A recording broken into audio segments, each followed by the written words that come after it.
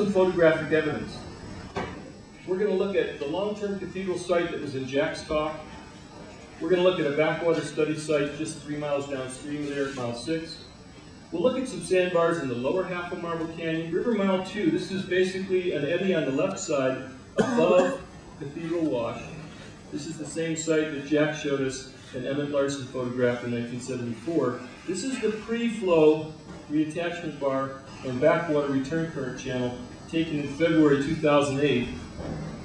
So I'm starting off, you want the good news or the bad news first. The bad news is, what we know already is not everybody won this outcome. The bar in that eddy, as photographed literally 2 days ago, is gone. This is the view that we saw that Jack provided from October 1987. That's the bar 4 hours ago, and you can see that, again, from this perspective, there's very little sand. The channel margin deposits are very scant through there, and the eddy deposit is temporarily, hopefully, gone, but maybe it'll come back. So Emmett Larson actually predicted this. I told you in 1976. He said, well, it's unavoidable. If you take 90% of a resource away and continue releasing clear water from the dam, he predicted 30 years ago there was no way around this. We still haven't convinced ourselves that he was right, but from images like this, you might get it that he was onto something. Hopefully he's not totally correct.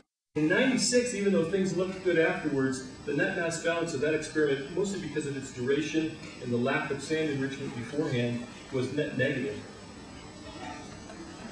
A little good news. Okay, so now we get down to eminence, River Mile 45. This is the pre-test photo of the eddy. It's the first photographic match I have in Lower Marble Canyon that would suggest that not all is lost. This is encouraging. There's a great big backwater return current channel in here, a place that gets seine, and there are typically native fish found in this site, even this far up into the system, presumably from the 30-mile aggregation, when it apparently conducted a spawn in '05 because of warmer temperatures from the reduced storage in the reservoir of Lake Powell.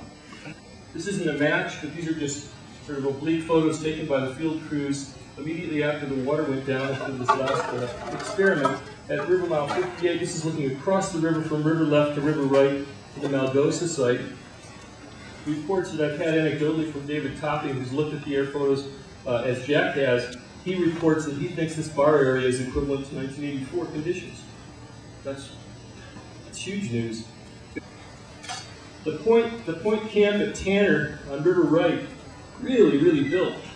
It extends, at least at the time the photo was taken, extends by still 50 or so out. And we matched this yesterday. Dave Topping, compliments of Dave Topping. He took a photo of this site. People are already showing up and going, wow, this is pretty good. Zoroaster Camp. Start getting into critical reaches in terms of camping access, camping availability.